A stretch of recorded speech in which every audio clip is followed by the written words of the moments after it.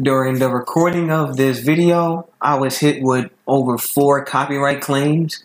Guys, I'm working on the video for 18 hours straight, so in some points where the video was better and I had video clips, they were replaced with photos just so I can get the video on time. I want to stick to my schedules. So I'm sorry in advance, guys. I don't have high quality videos, but I'm a new YouTuber, and as I learn, I'll find ways around that, the correct ways around it. Thank you for enjoying the video, and let's get to it. Hey guys, how you guys doing? I think Mercury's here. Welcome to the channel. Today I want to talk about the Boruto anime and why I have a great appreciation for it and why you guys should too. No further ado, let's get right into it. Please keep in mind that this is primarily an anime and gaming channel, so I will not be discussing contents of the manga. And please keep the comments spoiler free of manga chapters, as some people may have not read the manga. As I watch Boruto, I also watch several other animes and programs that's non-anime, and I do game. I'm a term, once again, that's what I do. I make up, take 2 words, they're all words, put them together, and that's my new word. That's a Herculean way. And I am a dedicated anime revolver. And what that matter of fact, I am a media revolver, and what that means is I'll be watching Naruto, right? I'll be watching Boruto Next Generations, and I'll watch like 40 episodes straight, and then I'm like, oh shit, I want to watch some Boruto, and then I watch Boruto for like 15 episodes. I'm like, hold on, wait, The Promised Neverland. My homeboy was telling me about that, and I will have a whole bunch of shows in rotation, but none of them actually been finished. And it's the same for video games. I actually have I've never, the games, I just give 3, just for example. 3 games I've owned for a long time, I've never beaten. I've owned The Witcher 3 since 2017, still have not beat the game, haven't even entered the DLC realm of the game. I've had Mass Effect Andromeda since it first came out, and I will never beat that game. I will have to beat that game, live streaming, I would need you guys to bear that goddamn pain with me for me to beat Mass Effect Andromeda. And then something like Doom. I had Doom 2016 since 2016. Never beat the game. So I was saying that to say, with Boruto, it took me a while to actually catch all up and actually catch everything. But I'm here, and I'm ready to talk about it. But I like the Boruto anime a lot, and I think it realistically portrays the ninja world as it should post-war. I'm not here to argue. What I'm trying to do is give you guys a different perspective. Here it is. Hercules here with a different perspective. Alright? One of the main reasons I typically see that people don't like Boruto is it's too peaceful. It's too of a too slice of life for it to be shown in the anime. I don't respect that critique because the show is a continuation of Naruto. Anything that you would say bad about the show Boruto is literally through the continuation of Naruto. In Naruto,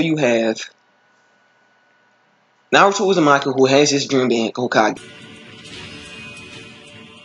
Till the day that I become Hokage, whatever happens, there's no way I'm gonna die. Okay. And in order for him to complete those goals, is some that he set on himself, is some that are set onto him by the ninja world, some that are set on him by his friends and peers and things of that nature. Like the embodied within himself is he feel like he can't be Hokage unless he can save Sasuke. For the ninja world, it comes out so inevitably in the ninja wars when if you can't stop the eternal war that's been going on, right? First, second, third, and eventually the 4th Great Ninja War, then they don't feel like he could be Hokage. That's how I looked at it. That's how I interpret it through Kishimoto's penmanship. That is why Naruto is the end of all war. He's the end of the war between the shinobi alliances, between the shinobi nations, between the leaf and the sand and the mist and the stone and things of that nature. So I'm trying to understand, did you guys want Boruto to start off with a war against the Mist Village or something like Naruto did? Like, did you want like Boruto, Sarada, Mitsuki, and Konohamaru to go off into like, I don't fucking know, the Rock Village and end up fighting like some rogue ninjas there? I'm trying to understand it. Do you want to see the same thing? I don't understand. I never understood that argument. I just do not get it, and I, for the fuck of me, never will. The show is a continuation of Naruto. Naruto ended all wars, so in order for it to be a realistic, and I mean for a realistic, I just mean for continuity sakes, right? For it to be a realistic fucking anime and manga, you have to continue that peacetime at least long enough. And if that peacetime ends, let's be realistic. If that peacetime ends, the person who brought about that peace must die along with it. Oh well, come on now. That's always been my synopsis. What people are really asking for is like, are you sure you know what you're asking for? Because Naruto brought about this peace, and he worked damn hard for it. And you think him or Sasuke are gonna let that shit just go without dying behind it? You're crazy. The moment that you Boruto becomes what you want it to be, it's gonna be so many sacrifices made. I guarantee Naruto or Sasuke or someone that you love from the show for so many years has to pass, because right now there's no tension in the show, and that is something I will kind of agree with, because Naruto and Sasuke been around. Those are two god shinobis, and it would have to be another god level shinobi for that to even happen. I just don't like that. I just don't like that opinion. You know, I just don't have a lot of respect for it, because the show is a continuation of Naruto. Naruto ended war, so in order for the show to actually bring about its own villains, it needs I hate to say it, long time to set up characters. I don't like Boruto because he is just still the opposite of Naruto. Yes, thank God. Till the day that I become Hokage, whatever happens, there's no way I'm gonna die. いずれはねえ君もボルト、本当はあんたもほかげに。俺はほかげにならねえ。 Let's be real here, all right. Boruto is an amazing character. Just the standalone character of Boruto, you just look at him and his values and the things he cares about versus what he does not care about, is fucking cool. Objectively speaking, Boruto has done nothing bad in the sense of personality. And he has, because I don't want to lie for the sake of my arguments. All right, I love the fact that I write down scripts, but I just don't follow them. Okay, let's follow the script a little bit.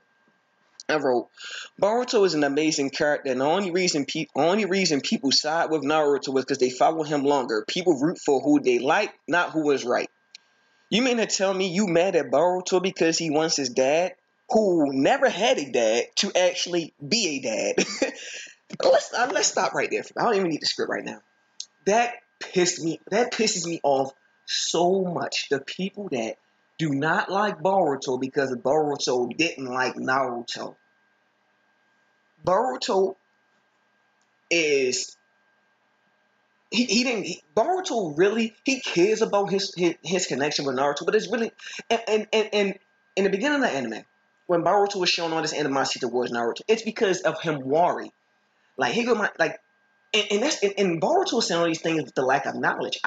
From what I know, Boruto didn't know. He doesn't know about Minato and the whole backdrop of because he didn't. It's actually true fact that he didn't know about his grandpa and all that stuff, and how Naruto didn't have a father and all that. So he's saying that without it.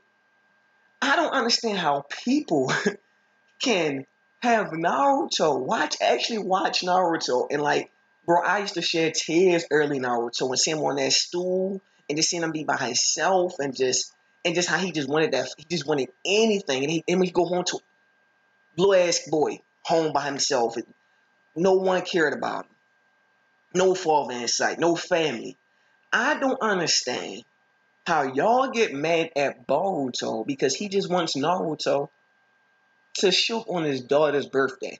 I never understood, like, and it gets even it gets even worse when you just think about the fact that Naruto can create thousands upon thousands of shadow clones to do his daily activities, his daily work activities.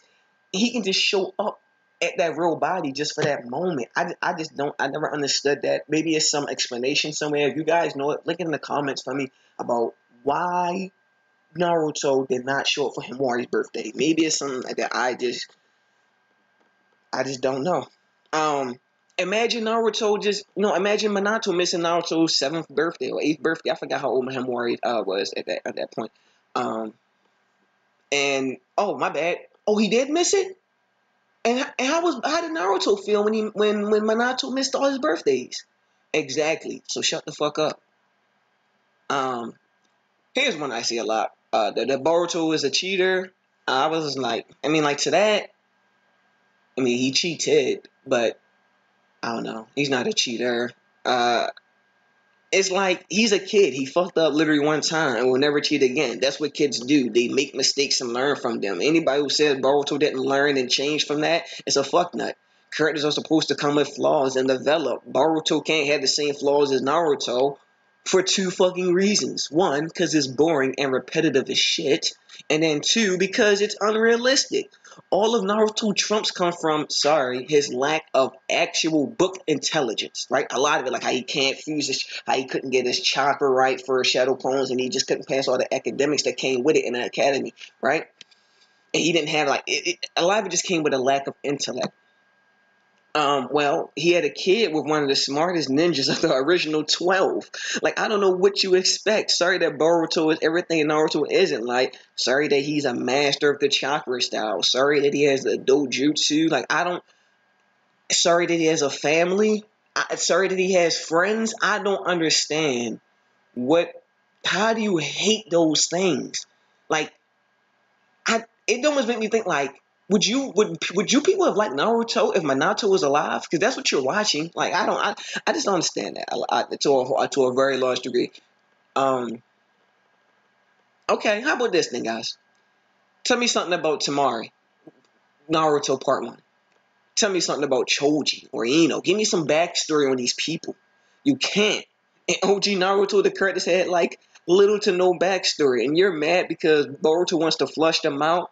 I'm sorry that they can't kill 64 Mist Ninjas by episode 10. I'm really sorry that it's like that, but I don't know. Yes, it is lighthearted, and it does lack the tension with Naruto and Sasuke around, but hey guys, Hashirama was once around. Minato was once around. The 3rd Hokage was once around. Raikages was once around. Mizukage, motherfuckers age. And motherfuckers die. And the motherfuckers get stronger. Just let the actual show develop. I seen it recently. It's been actually battling One Piece for number 1 on the manga list. It's been going back and forth. This week it was Naruto again, or Boruto again. Last 2 weeks it was One Piece, but before that, the week before those last 2 weeks, it was Boruto. So I just think some of the trumps against Boruto is really unfair, unjust, and I just think I just think it's a good ass anime. There's no other way to say it. I just think it's a really good anime. I think it's real good slice of. It's good slice of life. It's good fighting. It's been good animation. And the characters, you care about them. I care about a lot of the characters. So, that's it. Guys, YouTube algorithm time. Make sure you like and subscribe. Click that notification bell. And I'll see you guys later on this week. I think Hercules out. Do it! I'm glad you were here today. Talk out my fear to my name to arachnus. Bioshock shit, I'm strapped with plasmids. Mega bust up when I'm snapping like a spassin' square. What happened? I'm on the tear when I spit. I be everywhere like I'm Book of the Whip.